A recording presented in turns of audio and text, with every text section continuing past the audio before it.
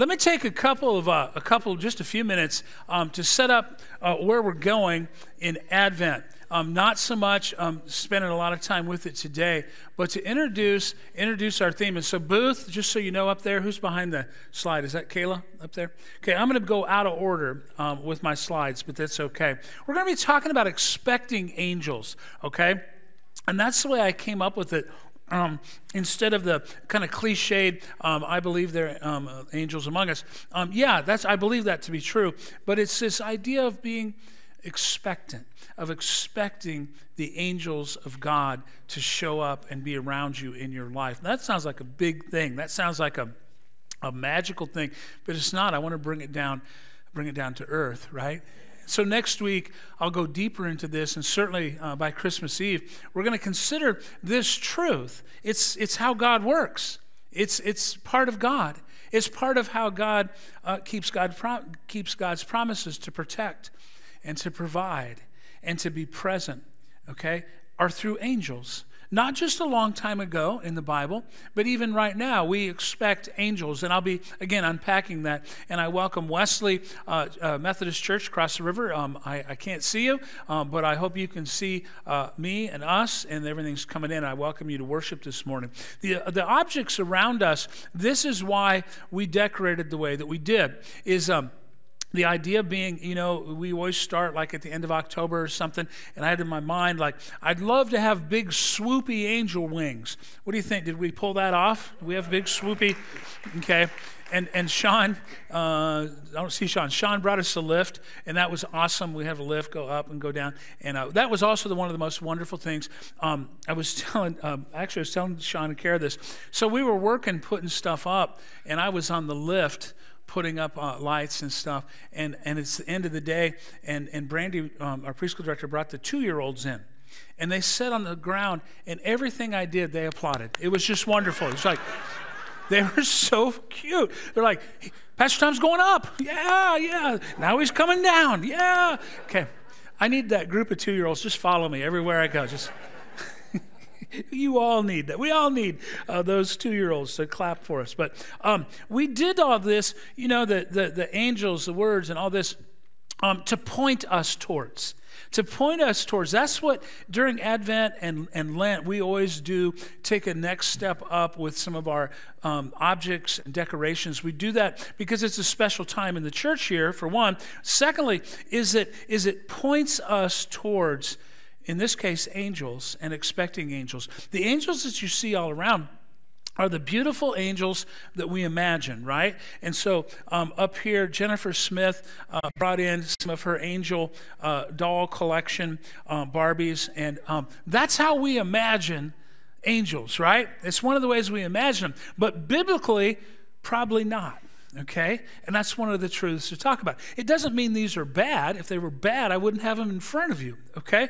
But the way that we can read about angels is different than this. Is that they probably look like this. Okay?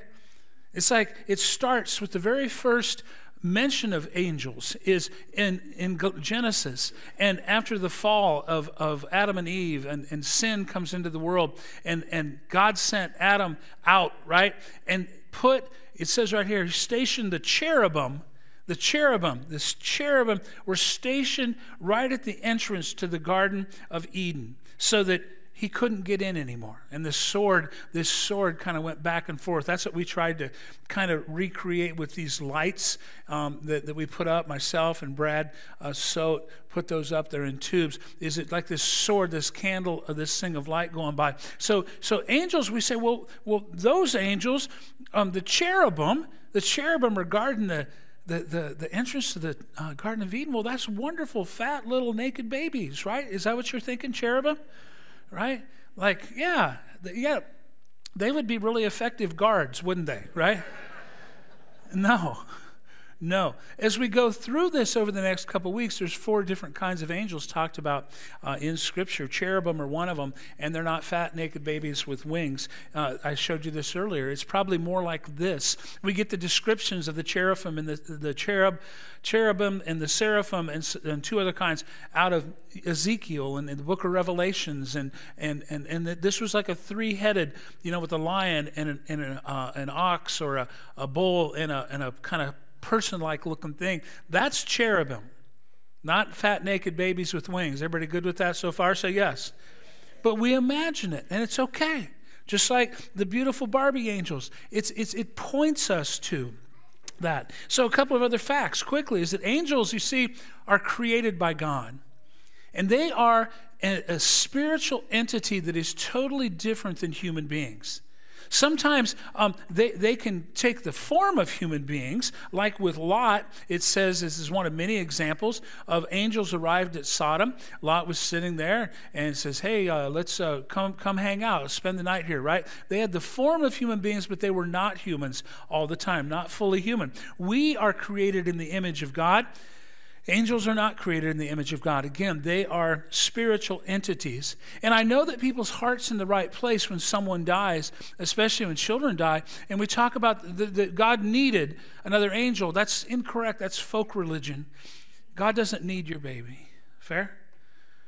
And our babies and our loved ones and even grandpa and grandma don't become angels. They don't become angels. They are themselves. I don't want to be an angel. I don't want to be a fat, naked baby. Y'all with me? I want to be me.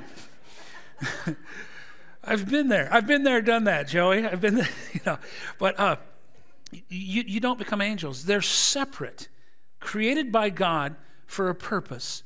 And that's what, again, I'll be filling this in more as we go through Advent. But the purpose of angel are things like to minister.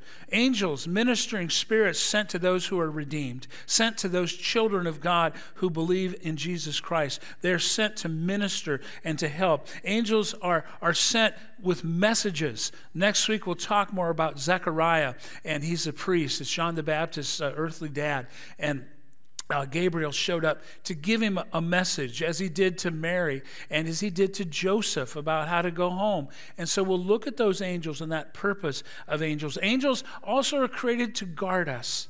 And I love this idea from Psalm 91. He'll put his angels in charge of you to guard you in all of your ways. Many people want to believe that you have your own personal guardian angel. And I'm not going to disabuse you of that. There's no proof of a personal guardian angel in Scripture. But instead, and I think this is even better, is that this idea of angels, plural, to guard us.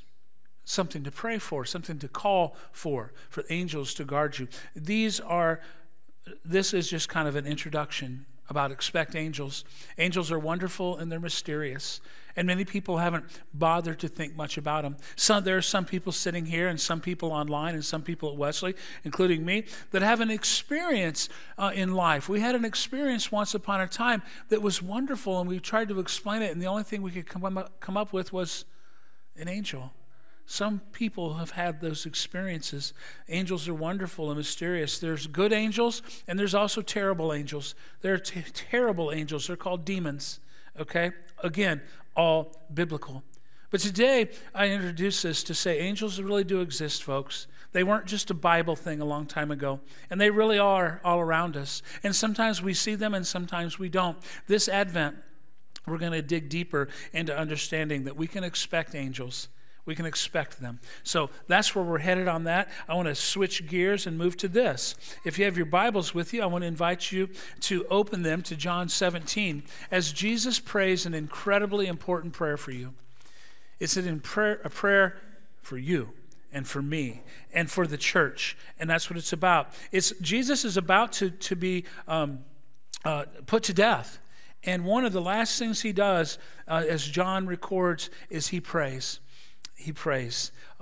He's talked about the Holy Spirit in chapter 16, and now he prays for himself.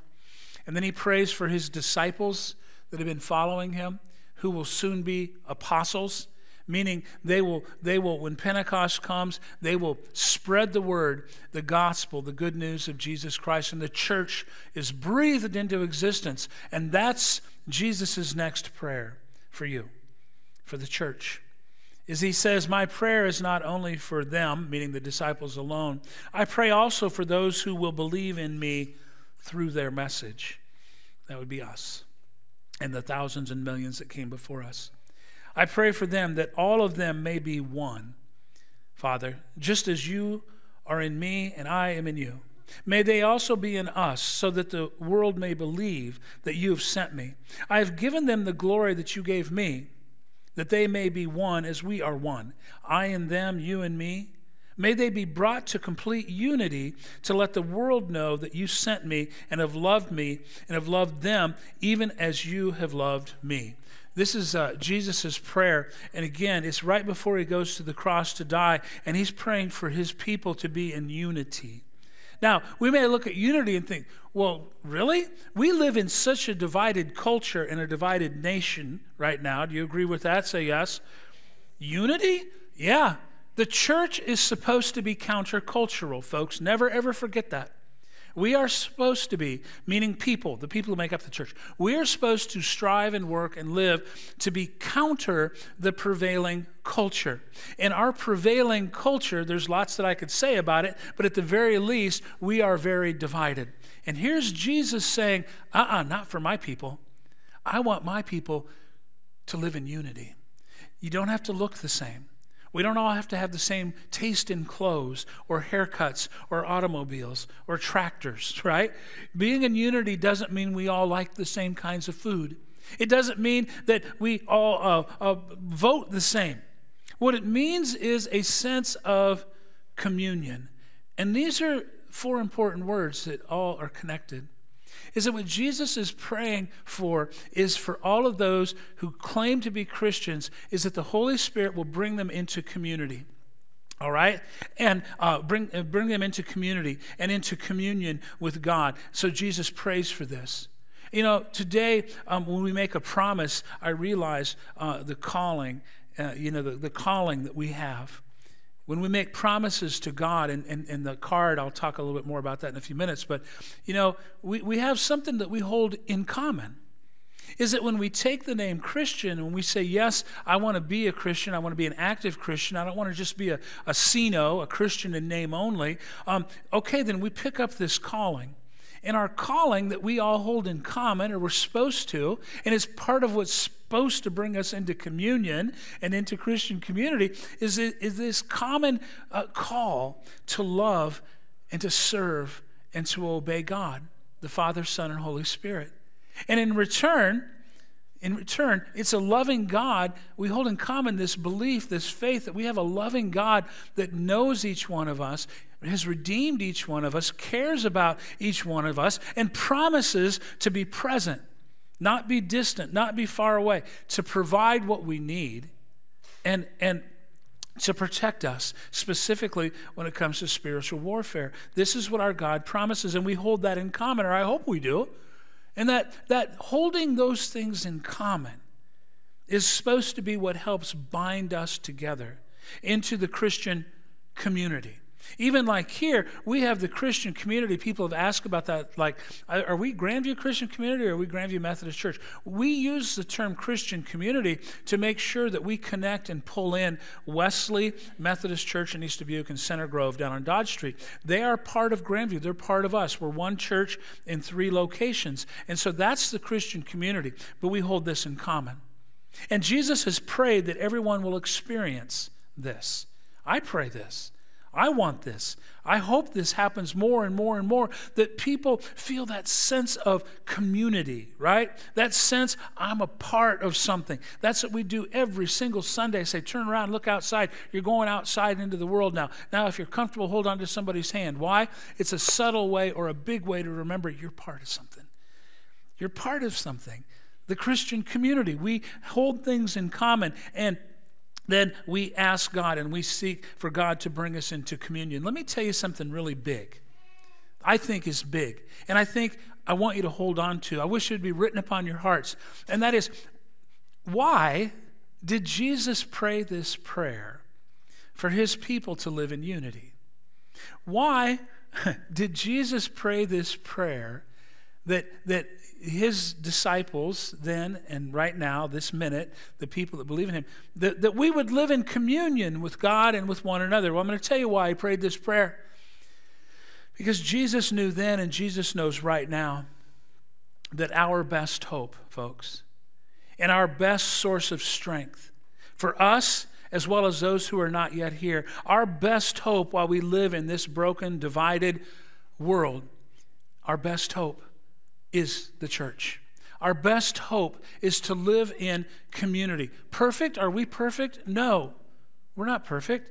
We're trying to be. We're trying to be more like Jesus. Jesus prays for communion and unity in the church because he knows that the church is the best hope for people who are broken and burned by the world that we live in. He knows that this is the best hope. And so that's a prayer as well as a charge to us, church, is that we do our best to get it right for everybody, those that are already here as well as those that are not here, that we be the people, that we be the place that offers more healing and more love and more care and more grace than any other organization in this community.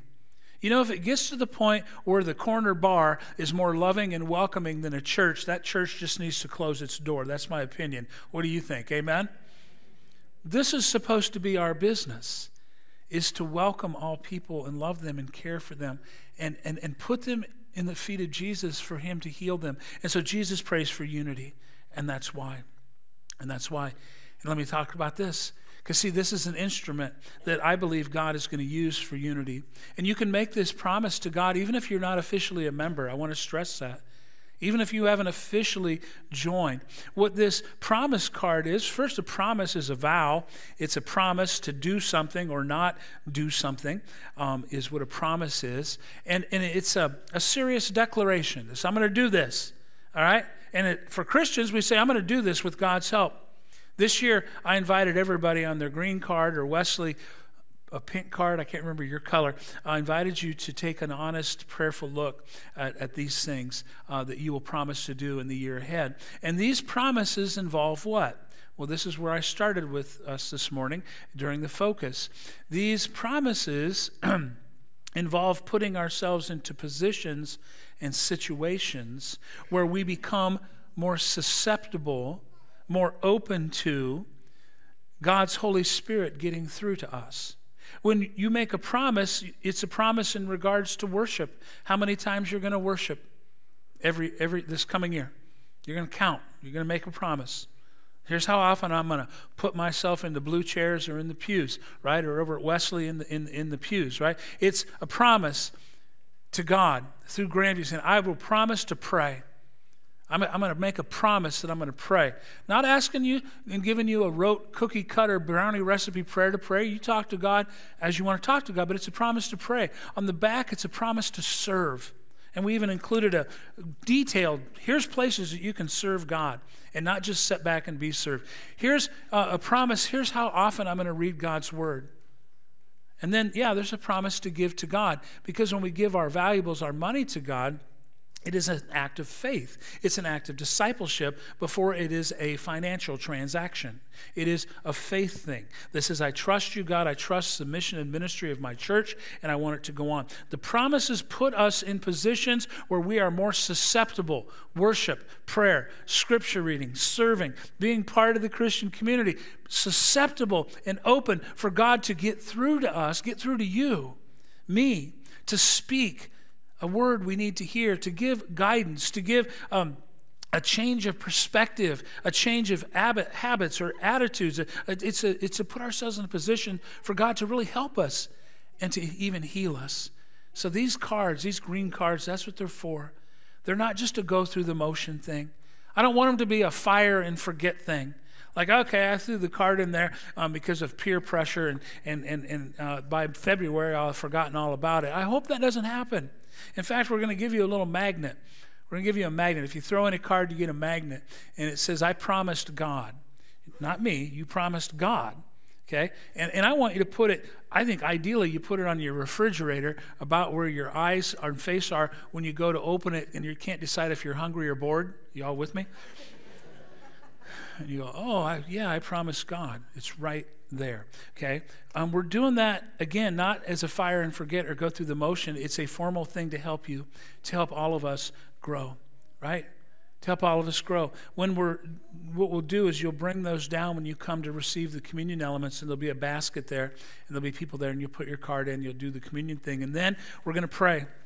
We're going to pray a prayer of consecration, and I know that's a big $25 seminary word, but consecrate is to set apart. And so you see, we want not just our promises to be set apart and to be different than the rest of the world, but we want us to be set apart, consecrated. To be consecrated is that process of an object, a place, or a person being set apart for sacred and holy uses, right? So this building, this ground, the grounds around here over 20 years ago were prayed over, and in the name of Jesus, prayers were prayed to consecrate what we think of as Grandview. The same over at Wesley. This has been set apart for religious and holy sacred use. It's why when a church closes, there should be a formal time of grieving and deconsecrating that building and ground. It's no longer set apart for holy purposes. That's what's supposed to happen. We're going to do that today. We're going to do that today. Again, we have these in common, these promises. We have in common a calling to love, serve, and obey God. We have these in common. And so today, may God help us, all of us, to make and to keep our promises, to fulfill our promises to God.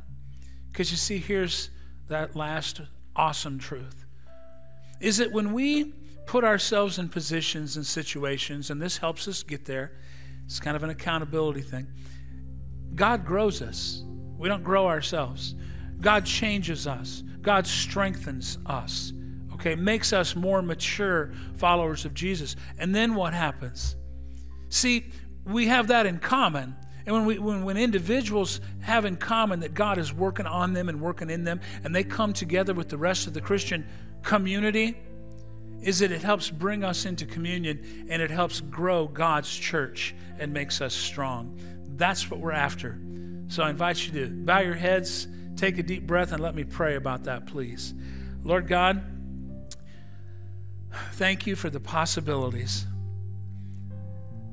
I pray, Lord, that you forgive us. Before we come to your table, I pray that you forgive us of our sin. I pray that you forgive us for those things that we have done and those things we've left undone.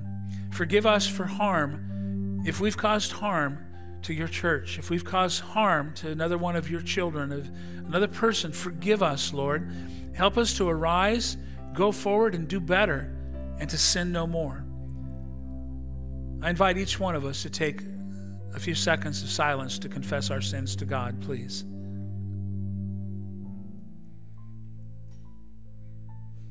And I say, in the name of Jesus, be assured that you are forgiven. God promises to forgive our sins through Jesus Christ. Be assured that God can forgive any sin. Don't drag it around. Don't have it hanging around your neck. Ask for God's forgiveness. Repent and be forgiven. I pray this prayer for all of us, and all of us pray the prayer that Jesus taught us to pray as we say out loud, Our Father, who art in heaven, hallowed be thy name. Thy kingdom come, thy will be done, on earth as it is in heaven. Give us this day our daily bread, and forgive us our trespasses, as we forgive those who trespass against us. And lead us not into temptation, but deliver us from evil. For thine is the kingdom, and the power, and the glory forever. Amen. Amen.